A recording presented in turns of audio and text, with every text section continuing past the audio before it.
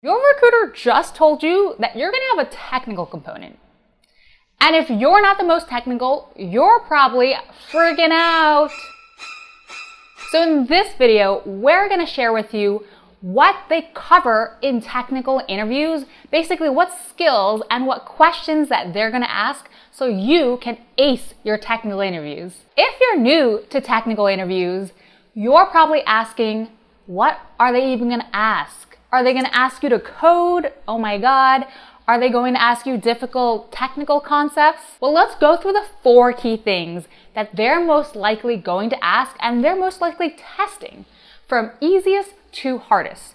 And when I say easiest, it means questions that you're able to prepare ahead of time and that are more predictable. So starting with the easiest is testing how you collaborate with engineers. And you'll get questions like, tell me about a time that you worked with an engineer on a roadmap. The second type of questions is them asking about past projects. So you'll get questions like, explain to me the architecture of a past technical product that you worked on. And the third set of questions are what we call computer science 101 questions. And yes, these are some of those scary engineering questions, but they're more basic than the ones they would ask software engineers.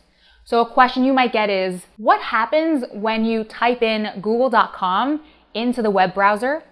Or what are the different types of load balancing algorithms? And questions like these have been asked at companies like Google and for Facebook's TPM interview. Number 4 are system design questions.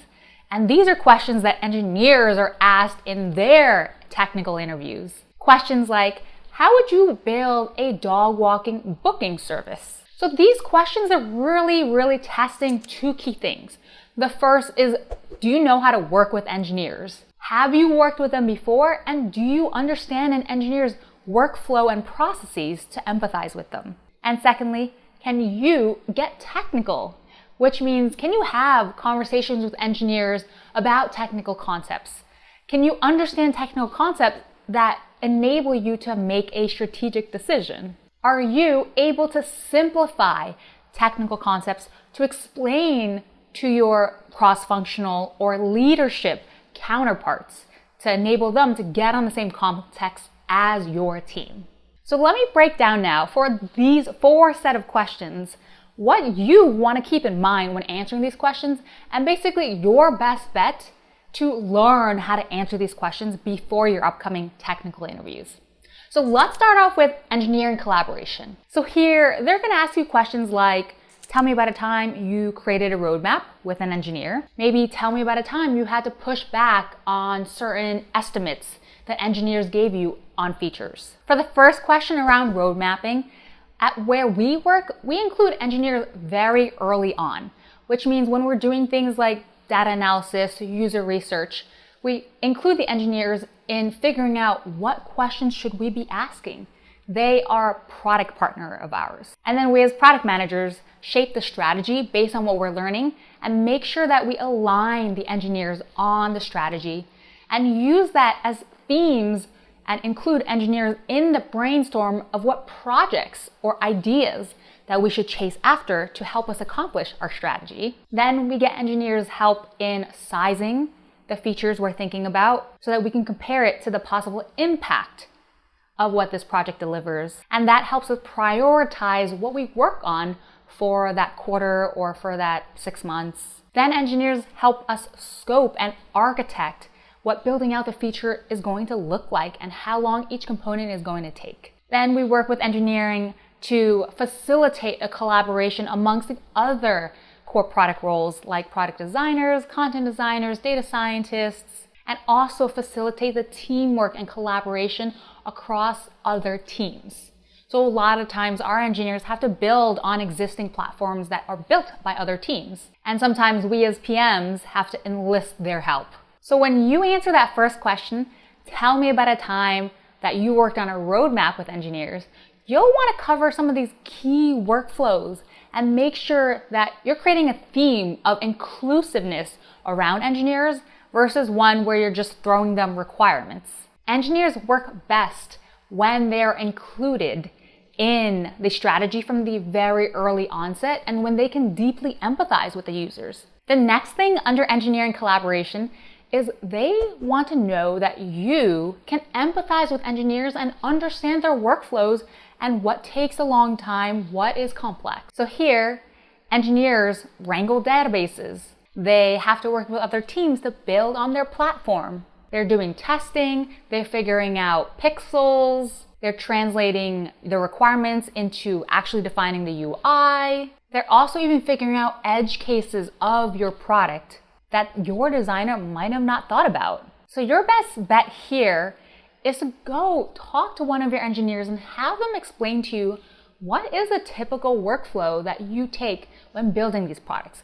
And give me all the details, all the granular details from figuring out the pixels to challenges that they run into. Because as PMs, one of our responsibilities is to also make work easier for our engineers so they can operate faster and for us to remove roadblocks for them. So for example, one of my product designers helped engineers work faster by naming the specific components that she was using in her designs versus getting engineers to go look for it themselves in our company's design guide. The second thing that they're going to be asking about is about past projects. And here they want to get a sense that you understood how the technical components of the product was built. For example, from creating databases to building APIs to managing microservices. Here, you don't need to know every specific element, but you will want to call out what are challenges that the engineering team had in building the product. What was extremely complex in the last product you built? And what were some of the solutions that they came up with to solve that? What were the components that took the most time? And this can show that you can empathize with engineers and understand technical constraints, trade-offs, etc. For example, one time I was building a product and we had spent about multiple weeks trying to just find the bug and replicate it. And because our engineers versus our users were in a different country, it was hard for the engineers to replicate the bug because they were in Spain versus the users were in another country in Africa. And at the same time, when you're building on Android, there are so many versions of the devices and a lot of people using older versions that a lot of the times the bugs could be just to a specific device. So engineers go through a lot of headaches, edge cases, etc. And here, you'll want to talk to a past engineer that worked on a product that was technically complex and really just have them whiteboard out to you. What was the architecture? What were some of the challenges? How did we solve for some of the challenges? What were some of the trade-offs that we had to make? And make sure that you're taking rigorous notes, taking a photo of their whiteboard architecture, and that you reproduce it yourself. So in the interview, you're able to draw those diagrams out for the interviewer. And here I want to emphasize, for the PM role, they're not expecting you to have the same technical expertise as an engineer, but they want to assess that you can understand some of the key challenges, some of the key trade-offs that have to do with product decisions that might need to be made. So for example, in designing an MVP, we might need to scope down the features because there's a ton of technical complexity around building for ML, AI models. So next up, we're going to talk about computer science 101 concepts. And these tend to be the scariest for non-technical folks like myself because you really don't know what they're going to ask. But what they're trying to assess here is that first, you can get technical with engineers so that when they're talking about certain concepts, you understand what the heck they're talking about versus being totally lost. For example, things that are important to understand is how does the internet work? Because you want to build a product that is high performing, which means information gets to the user fast versus this lag, the constant wheel of death that keeps churning and churning. And hence, you'll probably want to understand the components that help performance because that's going to influence your product experience. Things like having multiple servers that replicate the same database. So this is why understanding the technical concepts is important because it does influence the product experience. And that is what they're trying to assess from your knowledge, that you can bridge how the technical complexity aspects of it will influence the product experience. So what is your best bet to prepare for this interview? Really, it is to look up the most common type of questions asked at the company you're interviewing for of their technical component. So one common question that's going to be asked across companies is, when you type google.com into your web browser, what happens? And here you'll probably want to address things like knowing that IP addresses help the service route which local server that they should be pulling information from to get you, as the user, your data the fastest. So make sure to religiously research the questions that your company that you're interviewing for is going to be asking, or even ask the recruiter directly, so that you can prepare for these ahead of time. Because a lot of these questions, these computer science 101 questions, is either you know it or you don't. It's a bit hard to logically think through the answer. For example, if they ask you, oh, what are the different load balancing algorithms? This would be something that you would need to study up on beforehand. I mean, technically, you might be able to think logically through it to say, oh, okay, well, first in, first out. The next part of Computer Science 101 is they want you to be able to simplify technical concepts so that you can explain it to cross-functional teams or even your leadership to get people aligned. For example, a question that Google asks sometimes is, how would you explain this technical concept to a 5-year-old or to your 85-year-old grandpa who doesn't have a phone? They're really assessing your ability to really understand a technical concept and explain it in different levels based on the audience. And this is an important skill because most times you, as the product manager or program manager, we're the interface between cross-functional teams and our technical team. So we are often the translation layer between these two separate teams. And number 4, they might be testing system design questions.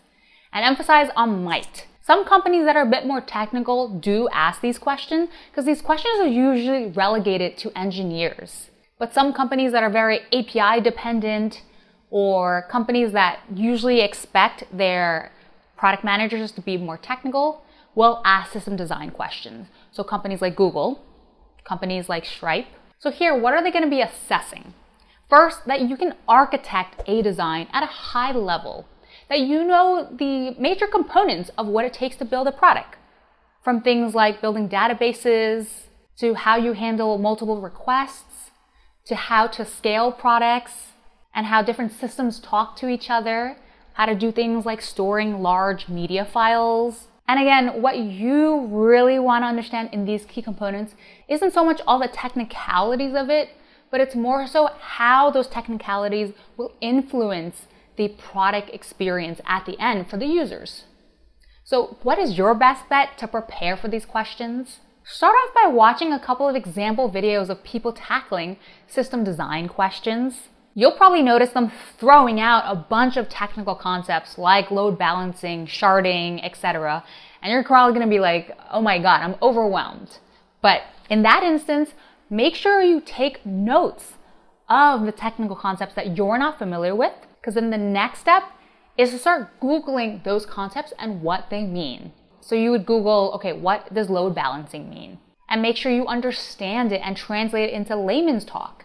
A load balancer, kind of like what it's called, balances the different requests that you're coming in and basically siphons and delegates them to different parts of the system.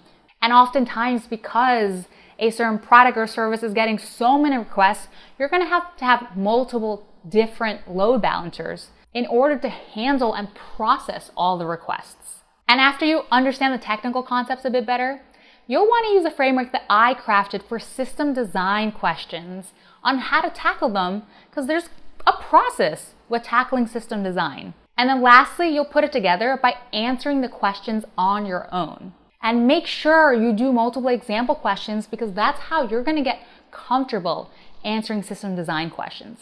It's not sufficient enough watching a bunch of videos, because that's more of a passive activity. Versus during the interview, you're going to have to produce some output on answering the actual question. And one other part for the system design question is that you can think through trade-offs and edge cases, and that you can figure out how to navigate them and how to prioritize certain trade-offs. So what is your best bet to prepare for those? Well, again, you want to do the practice questions, make sure you have them written down, and complete an architecture or a design of how you would build a certain service. Then from there, take that to one of your engineering friends or engineering coworkers, and then have them ask you questions about different trade-offs and edge cases that you might not have thought of. And going through a couple rounds of these is really immensely going to help you come up and proactively think of these trade-offs and edge cases that you might not even be aware of. So if you're looking for a framework, come check out this video that I produced to help you guys tackle the system design question. And I will see you guys in the next video.